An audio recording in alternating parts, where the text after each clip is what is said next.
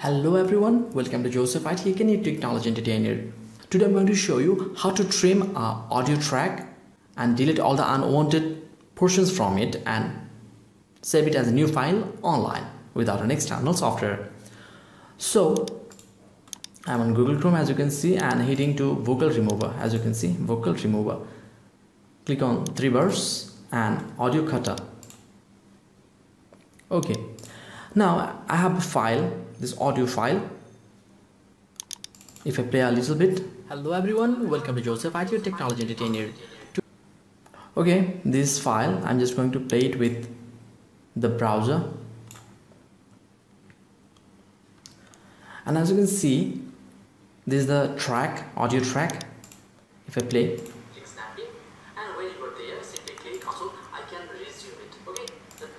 now what I just want a little portion, suppose from this place to this, okay, and the existing files will be deleted, the portion will be deleted. Now what I have to do, I just have to click on this, as you can see, this bar, and drag this file to this.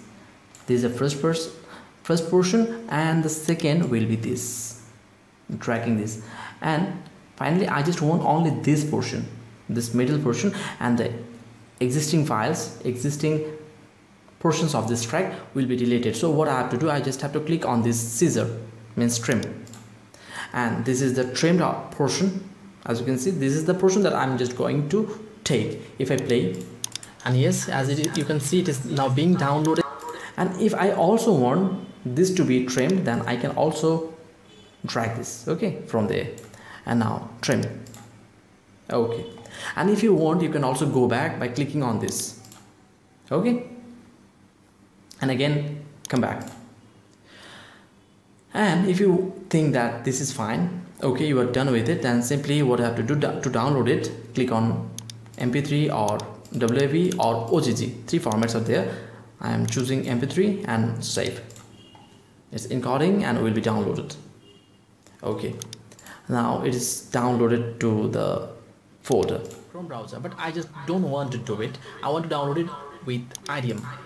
So what I'm going to do, simply, okay, and this is the way of cutting your audio track, trimming easily online without an external software easily. And lastly, I hope you really found this video useful at the time of trimming your audio files. If you did so, then please consider liking the video, share your experience, your suggestions, and subscribe to the channel of Joseph IT.